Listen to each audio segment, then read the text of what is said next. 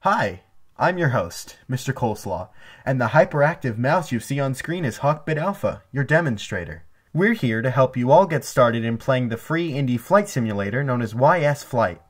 For this, we'll be using the 2015 Windows version. This guide is primarily for people who've never played a flight simulator before and need to be introduced to the basics. In this video, we'll be covering the startup process, control scheme, and basic flight using the default F-18 Super Hornet.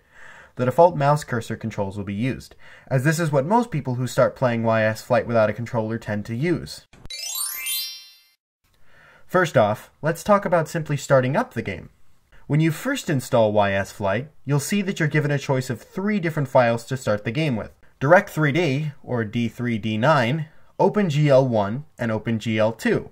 The only difference between the 3 is the level of graphic detail each adds to the game. Yes, you did hear that right. Even though this flight simulator has very Atari Jaguar-esque graphics, it does have some level of detail. They break down as follows. Direct3D is low, OpenGL1 is medium, and OpenGL2 is high. Once you've decided which version is best for you, use it to start the game. Since Hawk's laptop is quite weak, this video will be presented using the Direct3D module. Once you've started the game and reached the main menu, look to the toolbar at the top and select Option. From there, click on Joystick/Key Assignment. Here, we can see a full list of every keyboard and mouse control that the game has set by default. You'll want to familiarize yourself with some of the items in the list before you get to flying. If you want to get started quickly though, here's a list of the absolute must-know controls for basic flight. By default, moving your mouse cursor around the screen controls your plane's pitch and roll. More on that later. Z and C turn your plane's rudder left and right respectively. X centers the rudder. The rudder is primarily for steering your plane while it's on the ground.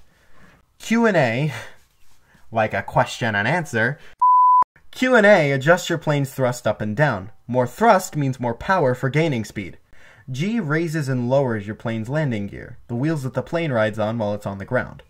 For Windows users, the F keys 1 through 10 on the top row of your keyboard are your buttons for switching camera views. Depending on your computer and keyboard design, you may need to hold the FN key at the bottom left corner of your keyboard to use the F keys properly. All of the other important keys we'll cover when we get to them. These are what you have to know immediately.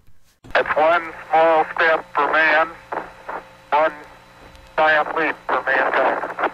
Now, for the main event of this starting video, we're going to fly for the very first time. Once you've finished reviewing the controls list, click OK or Cancel to head back to the main menu.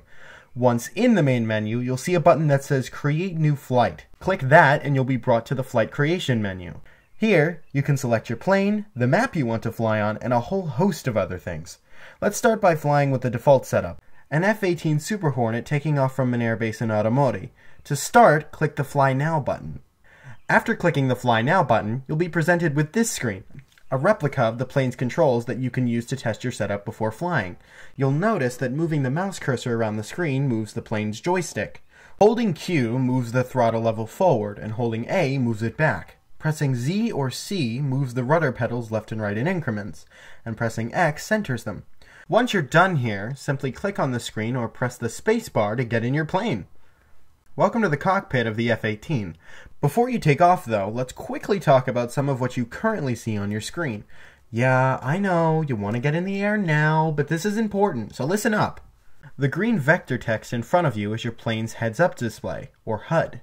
At the top left portion, you'll see a readout of the various weapons and payload your plane is currently carrying. We can ignore this for now. At the left side of the HUD is your airspeed indicator, which tells you your current speed in knots, which, for scale, 300 knots is about 345 miles per hour, or 557 kilometers. On the right side is your altimeter, which reads out your current height, or altitude, from sea level in feet. At the bottom of the HUD is your compass, which indicates the direction in which you're heading. Below the airspeed indicator, in the bottom left, you'll see 3 rectangular bars. For now, ignore the one furthest to the left and notice the 2 next to it. The first bar indicates your throttle level, and the second, which should currently be 3/4 of the way full, shows your plane's remaining fuel amount. This F-18 is carrying a fuel tank, so for this particular flight, the fuel meter shouldn't start decreasing immediately. Okay, enough explaining for now. It's finally time to launch. Hold Q until your throttle bar reaches maximum, and you should start gradually speeding up.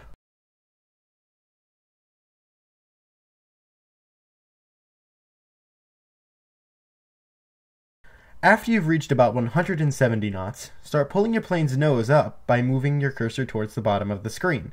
You should then lift off the ground. Once you've taken off, press G to raise your landing gear. Congratulations, you're finally in the air.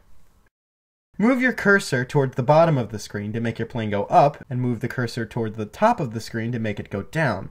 To roll your plane left and right, move your cursor in either direction. Combining the roll and pitch axis is how you make an in-flight turn properly, as you can see here. To increase your thrust further, press the Tab key, and you'll activate your plane's afterburner.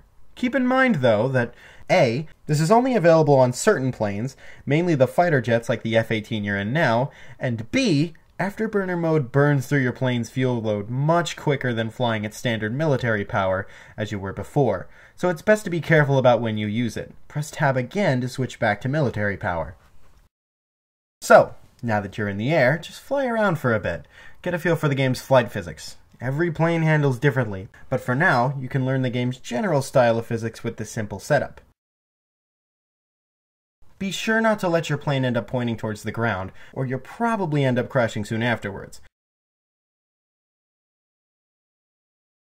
Also, don't try to fly steeply upwards, because this will result in your plane losing most of its speed, and falling out of the sky. Something you definitely don't want to have to deal with right now.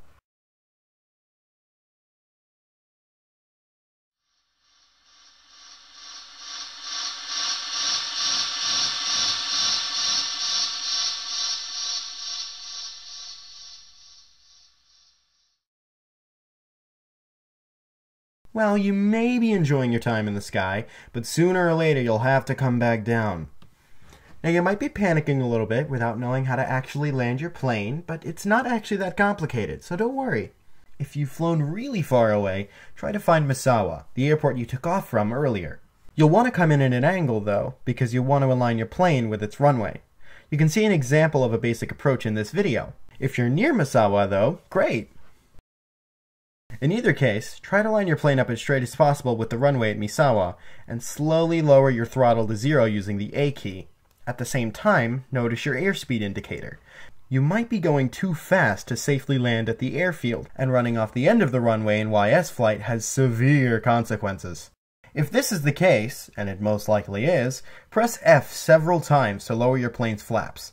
These are the surfaces on the rear of the wings that help reduce the plane's speed.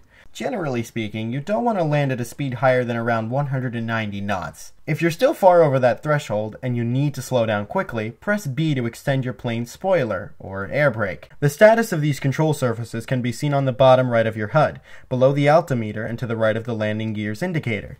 Assuming these conditions are all right for you, and there are a lot of conditions, all you have to do now is lower your plane's landing gear by pressing G and put it down on the runway, but make sure to leave yourself lots of room to slow down.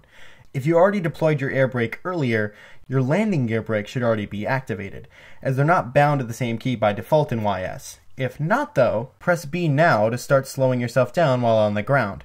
You can see whether or not your landing gear brake is activated below the gear down indicator in the bottom right of the HUD. If you've landed successfully, congratulations! And if not, just try it again with the Retry Previous Flight button on the main menu, keeping all of these steps in mind.